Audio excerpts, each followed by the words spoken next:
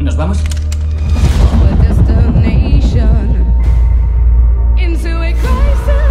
Let's talk about Resident Evil, because this is it for me. I mean, this is Resident Evil for me. The creatures, the horror, the atmosphere. It's so close to the original game. So I know you're a fan of the game and you played it a lot. So I want to know, how did it feel for you, not just as an actor, but also as a fan, to immerse yourself in Raccoon City and to be able to play the game inside years after playing it from outside?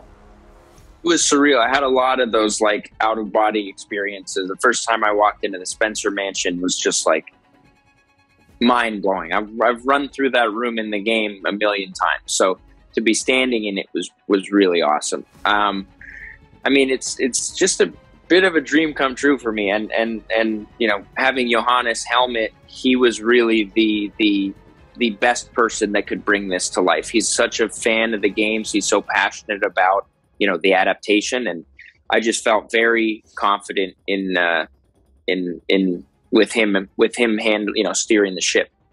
Mm-hmm. But one aspect that I loved about the film that is also true to the game is that it's set in the 90s.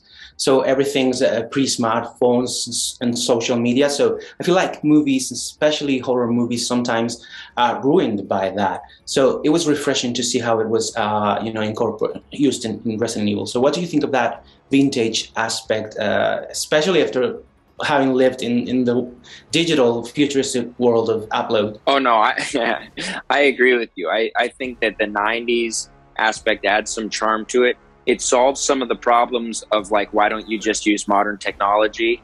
Right. The music is fantastic. I thought the look was really great.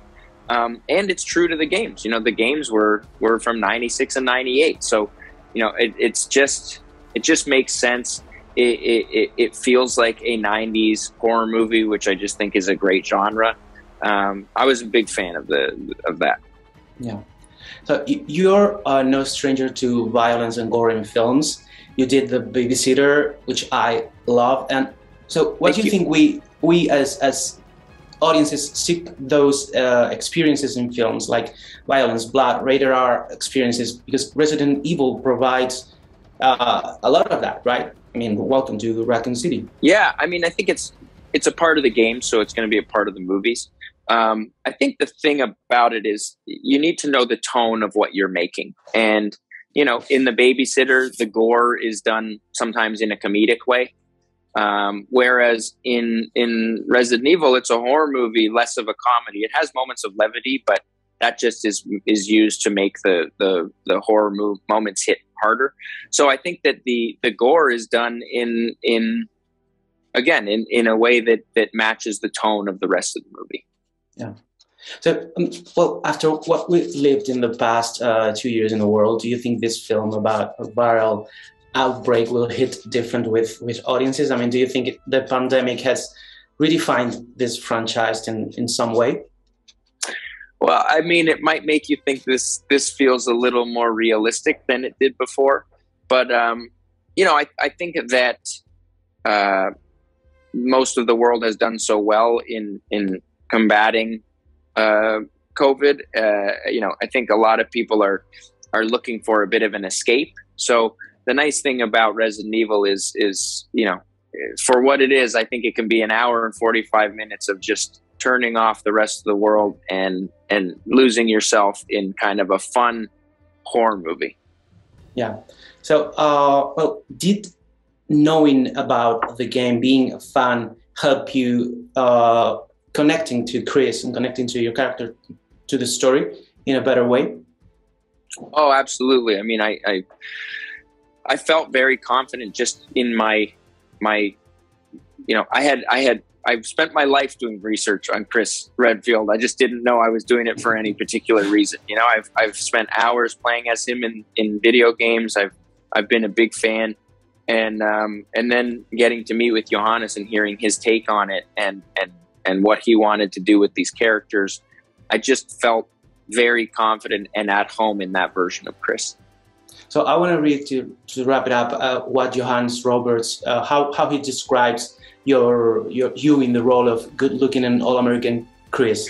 as he describes him as an apple pie, a small town guy who was the star quarterback in high school but never left town. He's basically a Bruce Springsteen son.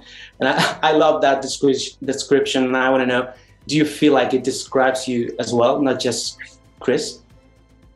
I mean, a little bit, aspects of it for sure. I mean, you know, for me, it was hockey, and I wasn't in a small town. I was in Toronto, but you know, I feel like I was raised in the kind of the all-American apple pie kind of way.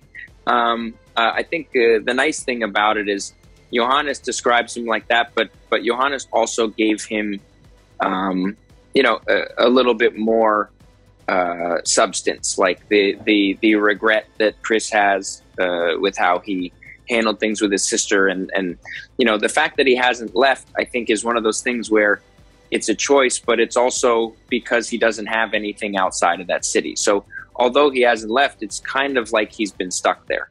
It's one of those things where it's easy to say, why doesn't he just go? But that means leaving, starting fresh somewhere else, and that's a bigger thing than just saying it.